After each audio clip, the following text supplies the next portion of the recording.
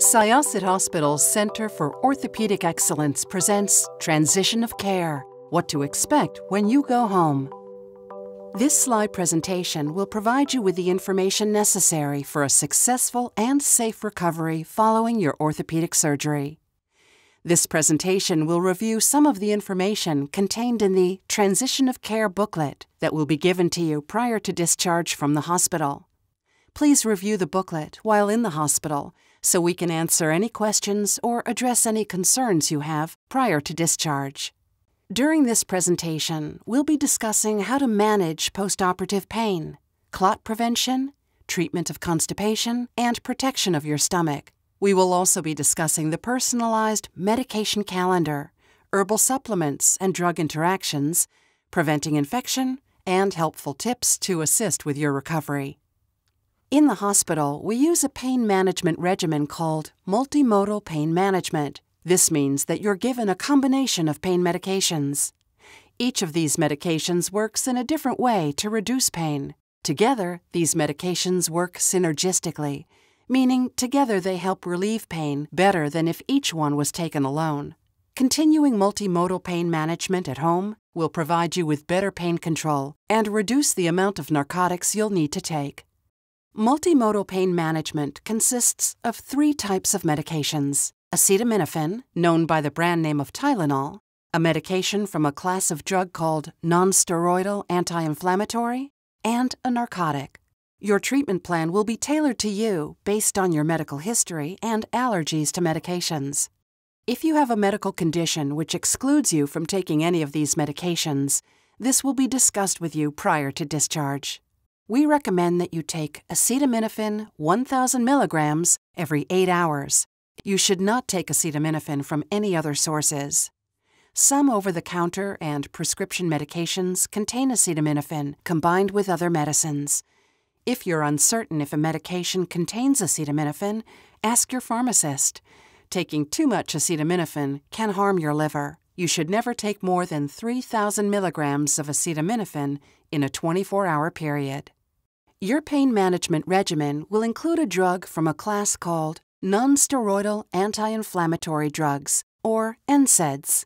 Examples of medications in this class include celecoxib, or Celebrex, meloxicam, or Mobic, ibuprofen, or Motrin and Advil, and naproxen, or Aleve.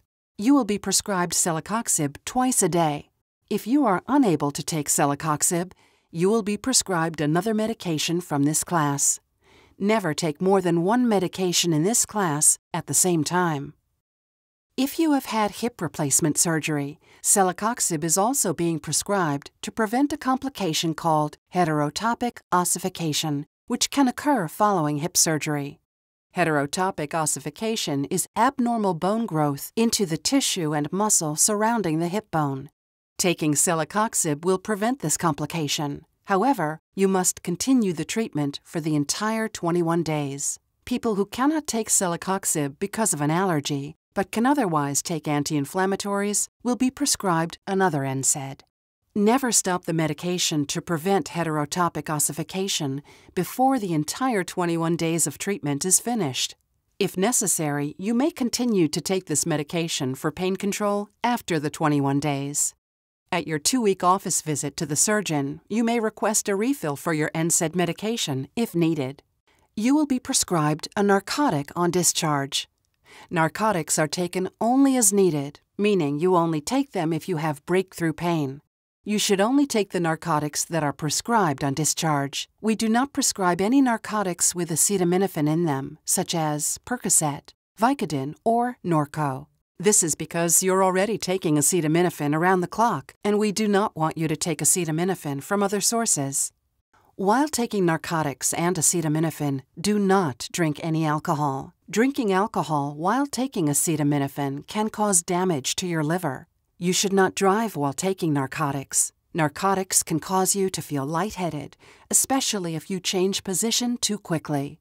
It's advisable that you move slowly to give your body time to adjust. When getting out of bed, first move to a sitting position, wait for your body to adjust, and then stand up. As your pain decreases, your narcotic use will decrease. The narcotic should be the first medication that you stop using to manage postoperative pain. Then slowly stop taking doses of acetaminophen or the NSAID medication. Remove one dose at a time.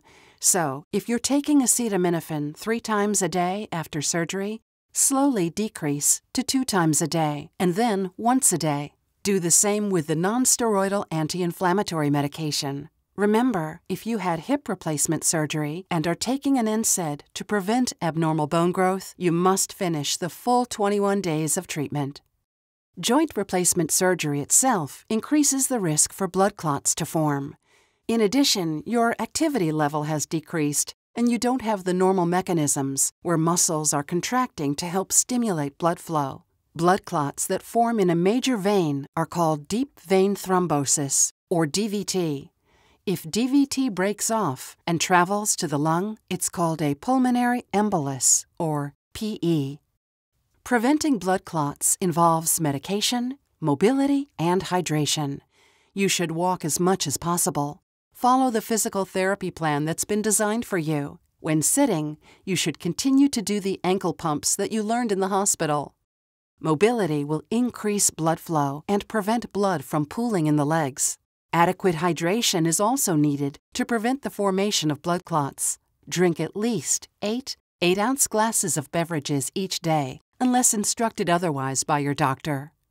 The medication prescribed to prevent a blood clot is customized to your surgery, medical history, and risk for developing a clot. Some of the treatment options are enteric-coated aspirin or apixaban, also known as Eliquis. The medication you're being prescribed, as well as the start and stop dates, will be discussed with you prior to discharge. You should never stop this medication early, as this could put you at risk for developing a blood clot. If you're having any issues finishing the medication prescribed, contact your surgeon's office immediately to discuss other treatment options. You'll be provided with a personalized medication calendar, which will have all of this information written for you. The medication prescribed to prevent blood clots can sometimes cause bleeding. You should report any of the following symptoms of bleeding to your surgeon immediately. Nosebleeds that happen often. Bleeding that is strong and hard to stop. Red, pink, or brown urine. Coughing up blood or blood clots. Vomiting blood or vomit that looks like coffee grounds. Red or black, tarry-looking stools. Headaches, feeling dizzy or weak. Pain, swelling, or new drainage at the site of the surgical wound. Since we're giving you medication to prevent a blood clot, you should be aware of the signs and symptoms of what a blood clot would feel like. If you note any of the following signs or symptoms of a blood clot in your leg, please contact your surgeon immediately. Increasing pain in your calf. A temperature greater than 100.4 degrees. An area of the leg that is warmer to the touch than the areas around it. A slight increase in warmth at the wound site is normal. Tenderness or redness above or below your knee. Increased swelling in your calf, ankle, and foot. Tingling or numbness in an extremity. An extremity that is cold to touch. Rarely, a blood clot can travel to the lungs. During your postoperative recovery, if you note any of the following signs or symptoms of a blood clot in your lung, please go to the nearest emergency room immediately. These symptoms are the sudden onset of shortness of breath or increasing shortness of breath, the sudden onset of chest pain or localized chest pain with coughing, any coughing up of blood or blood-tinged sputum. Constipation is a common side effect of taking narcotics. You can manage this side effect by increasing your fluid intake to at least 8 8-ounce glasses of a non-caffeinated beverage each day, and by adding at least 5 to 9 servings of fruits and vegetables to your diet. We also recommend that you use a stool softener such as Docusate, also known as Colace, 100 milligrams 3 times a day while you're taking narcotics. Docusate is a medication that causes the stool to absorb moisture, so you must drink adequate fluids for it to be effective. Once you've stopped taking narcotics for pain, you should continue the Docusate until your bowel movements return to normal. Constipation should be treated with a laxative as needed. There are many laxatives available over the counter, which are effective to relieve constipation caused by narcotics. Some of the recommended medications are Senna, or Senecot, and Bisacodyl, or Dulcolax, which are pills. Miralax is another treatment option. Miralax is a powder which you mix and drink. You should not take bulk-forming laxatives when you are constipated due to a narcotic.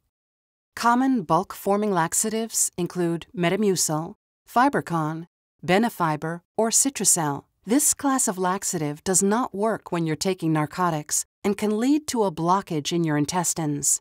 If you are uncertain about which laxative to take, you can discuss this with your doctor or pharmacist. Some of the medications prescribed after surgery can be harsh on the lining of the stomach. We'll be prescribing a medication to protect your stomach. This medication works by reducing acid production. It's taken 6 weeks after surgery, while you're taking medications for pain and clot prevention. If you are taking a medication for stomach protection before surgery, you will be instructed how to take it after discharge.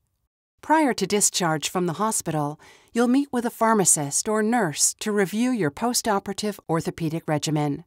You'll be provided with a 6-week personalized medication calendar. This calendar is for the medications prescribed following your orthopedic surgery only. You should continue your previous medications as prescribed by your primary care provider, unless instructed otherwise upon discharge. Please bring this calendar with you to your first post-operative office visit with your surgeon.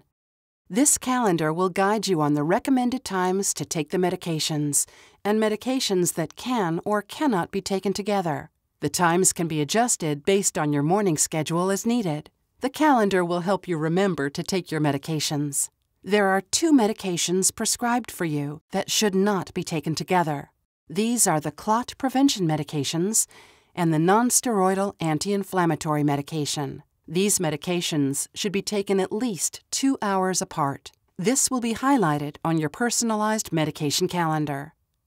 Some supplements and herbal products can affect bleeding and clotting. You should avoid using these products while you're taking the clot prevention medication. Examples of such products are listed in the Transition of Care booklet you'll receive with your medication calendar. Please review the list and withhold taking these until you have completed the treatment for clot prevention. Preventing bloodstream infections is very important following joint replacement surgery. There are 3 places in your body where bacteria can enter your bloodstream and travel to the artificial joint. These 3 places are the mouth, the urinary tract, and the skin. The bacteria that causes infections in these areas can travel through your bloodstream and go to the artificial joint. This could lead to an infection of the joint. Additionally, smoking puts you at increased risk of developing a post-operative infection as it interferes with the healing process. Tell your dentist and medical providers that you have had a joint replaced.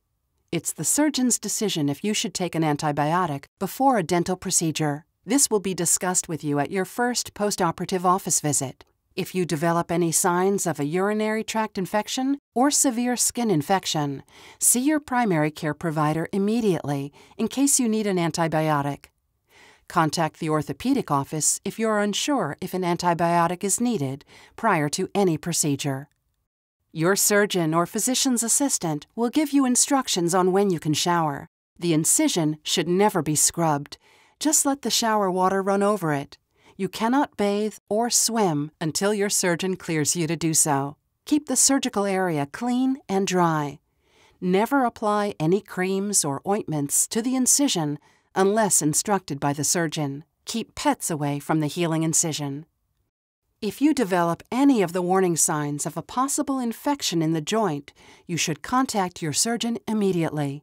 The warning signs for an infection can include a persistent fever above 100.4 degrees, shaking chills, increasing redness, tenderness, or swelling at the surgical site, increasing drainage from the wound, or increasing pain with activity or rest. The information provided in this presentation is contained in the Transition of Care booklet you'll receive prior to discharge from the hospital, as well as the following 2 statements. If you have any medication-related questions, please call 516-496-2644.